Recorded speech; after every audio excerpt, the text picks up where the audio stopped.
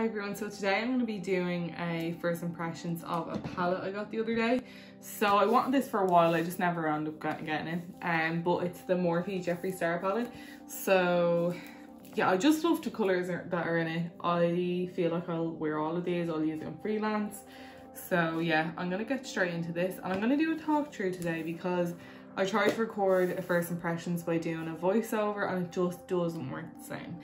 So today I'm going to be doing a pink kind of look, and this is for a challenge, so I will be adding some face paint, so you'll probably see that at the end, but the overall pink look should be quite wearable. So if you want to see what I think of this palette, because I haven't really used it at all really, stay tuned. Okay, so the base I'm using today is, as always, the Helen E base. This is in the shade 1. I usually use 2, but I can't find it anywhere, so today I'm using 1. And first I'm going to underline my brow with an Oro 7 from Rebel, so it's just a really nice flat concealer brush. And I'm just going to grab my mirror. So I'm making sure to buff this all the way out because I do plan on bringing my shadow like winged out and do like a pink blush kind of moment. So yeah, make sure if you're bringing out the blush, bring out your base. So just taking a look at this palette, I think what I'm gonna do first is go in with Mogul. So it's kind of like this purpley kind of pink. I feel like this is like a Barney shade, like the colour Barney. So I'm gonna use that first. I haven't done a cut crease on my channel. The last look I did was kind of like a smoked out kind of flowy look, so I used like big fluffy brushes. But now for this look I'm doing a cut crease, and cut creases are kind of like my speciality on Instagram if you don't follow me on there. So for this look I'm going to use more smaller and precise brush because I'm obviously doing a cut crease. So this is my first time using the matte shade, so excited to see how this goes. They swatch very well. So I'm just going to stamp this into place. So I just stamp it kind of into my crease, and with the width of the brush I use that to go above my crease, so then when I open my eye I know I'm going to see the cut crease. That's kind of my method. Obviously you can take it higher if you want, and especially if you have more hooded or deep set eyes, do go way above your crease, but I kind of have the space to just go slightly above it, so that's what I'm doing. And because I am winging out this shadow, I am going to stencil in this shape that's more like winged out. So I'll just stamp this into shape like this. So it does look mad. I say this with all my cut creases. They look mad until they're done. So just bear with me and trust the process.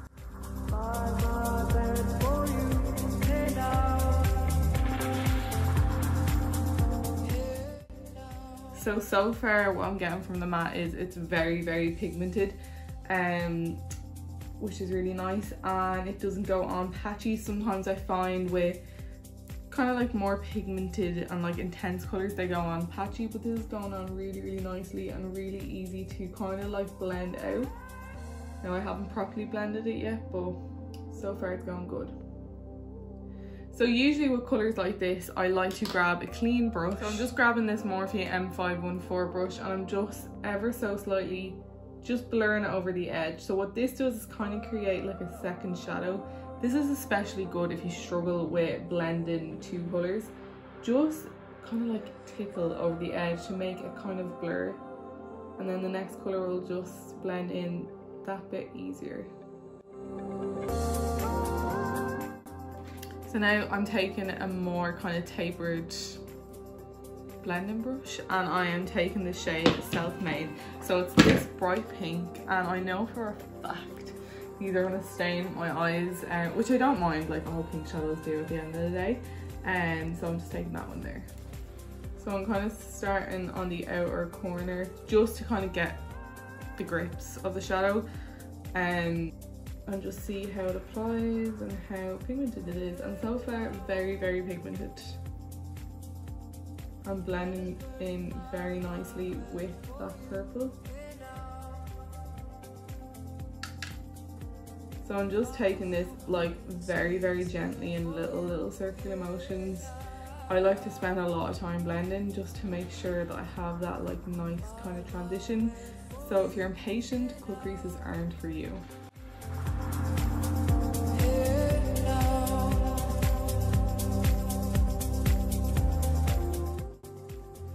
Then, like the last method, I'm just taking whatever is left over on the brush and just kind of tickling the edge to make sort of colour, because from what I can see there's nothing that will really be as pigmented as these two colours to blend this out, so it's going to need that little bit like more help. Okay, so I'm going to grab Pink Flea. So this shadow kind of has a kind of sheen to it, but I'm just going to give it a go and try use it as my transition colour. So sometimes colours with like a little sheen to it don't look too bad, especially up here near the brow bone. So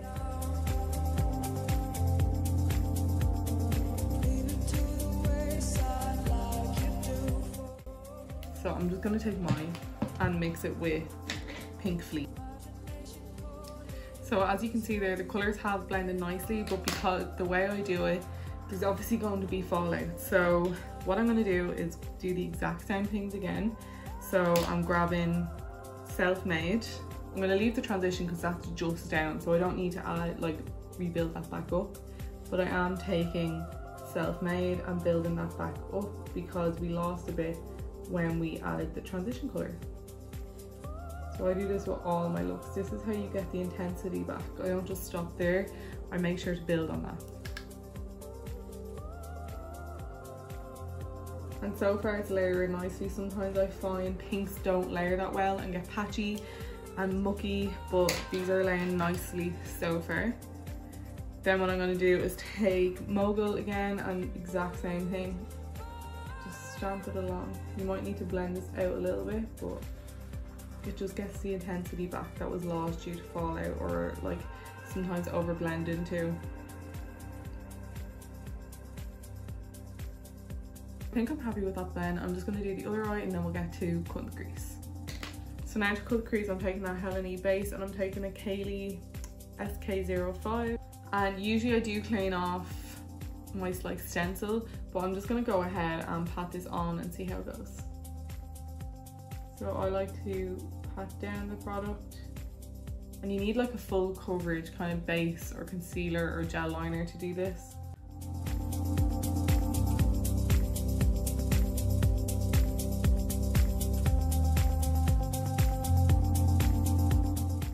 So by stamping the brush, I'm not mixing the concealer or the base with the shadow, so I'm not making like a light pink kind of cut crease. It's staying that kind of base colour. And then when I come to the edge here, I grab the tip of it and just draw a line down.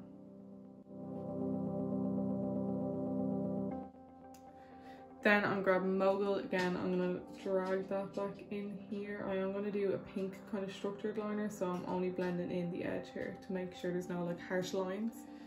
Right, so it wouldn't be a me look without glitter, so I'm taking Inglot eyeshadow keeper, which is very similar to the NYX glitter glue, and I'm just going to take the teeniest bit of that and pat on my cut crease.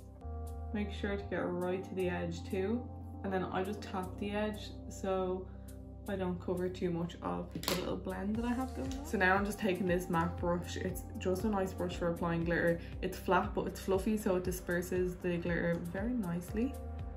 So I'm just putting a bit of the glitter onto the palette and dispersing it through the brush hairs, and then with a light hand I'm just going to pat that on. So I'm just using 53 Body Sparkles from Inglot, which is a nice kind of purpley pink glitter. Now for my inner corner, I've already tried this shadow, but I'm taking 2, which is a nice kind of like nice pink and like a little baby pink, with a Rebel in R24. I'm just packing that on my inner corner. This shadow is really nice, and then I'm gonna bring that onto my lid because I actually really like the look of it.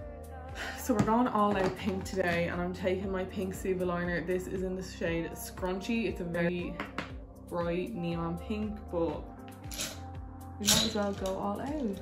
So for these liners, I do have a little review coming up, but I prefer to use fix and spray in it. So I just take a cheap fix and spray from Superdrug and mix that into the lid, and then mix that into the actual liner itself. This liner brush I'm taking is just a little liner from the craft store. It's just really, really tiny, so it's great for like graphic liner and stuff, but I just love it with this liner especially. So, and I want to draw it big enough so that you can actually see when I have lashes on, because I tend to wear big lashes. So this look would be quite wearable without this pink liner. Obviously you can use black liner, you can use no liner, or you can use shadow to make your own liner.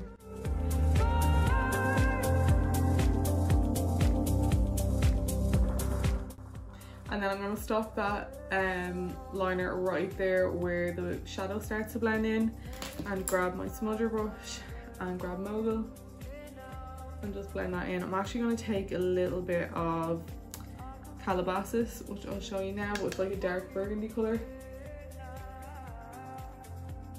just to blend in that liner.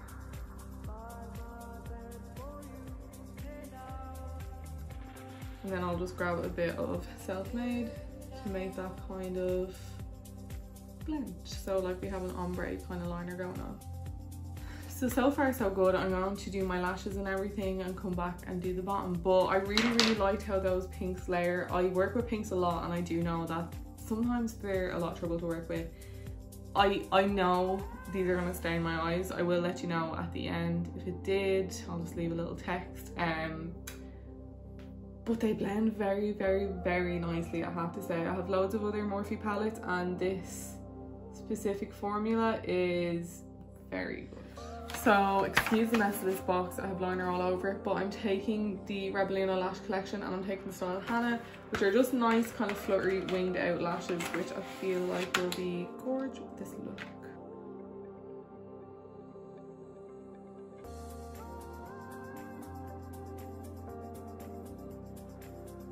But basically I popped a little bit of that base underneath my eyes, and now I'm grabbing my R27 and Mogul and just placing that as close to the lash line as possible. And then I'm just going to grab an R26 Self-Made and blend that out. So nothing too crazy. I'm going to take a little bit of Fast Lane, which is black, just to deepen it up a little bit. I just find that my waterline never gets as deep as the top, even if I have a base down, which is so annoying. So that's just deepened it a little bit, which is what I kind of needed. And then obviously that coloured liner just looks out of place there. So what I'm going to do is, these aren't the best in the waterline, but I still use them. So I mightn't be in shock for this, but I'm just grabbing a lip brush, so just a flat, small brush, getting the tiniest bit of fix and spray. I want this product to practically still be dry going on my waterline, because obviously water activates it, and my eyes are obviously like naturally like watery, so as dry as possible.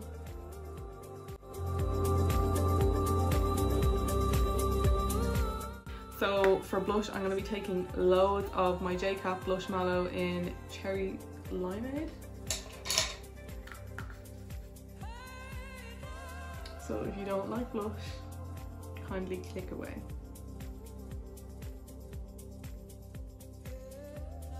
So I'm taking this right up my temples to act as kind of like a base for the eyeshadow. So this really is not for the faint-hearted, but it's a fun kind of look to have on my channel, and I will be back to doing normal looks for my next post. I have something really nice planned. So I'm going to be taking Sexuality from the Morphe Pride palette on a Morphe M510 and start blending out that eyeshadow onto my temples. And then ever so slightly bringing it down onto the cheeks.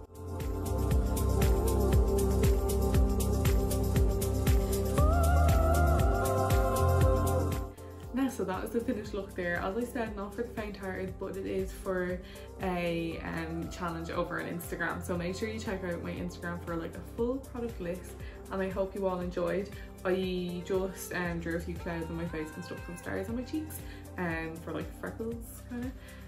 So it's obviously Kylie Minogue inspired. The eye, I just wanted to test out the shadows, and so far so good. I'll let you know how it stains at the end of this video. I might insert a clip, but I really do like it, and I do plan on doing a more wearable look with it next time. But I just thought I'd film my first time using it. So I hope you all enjoyed. If you have any questions about anything I used or any requests for a future look, please let me know down in the comments, and thank you all for watching.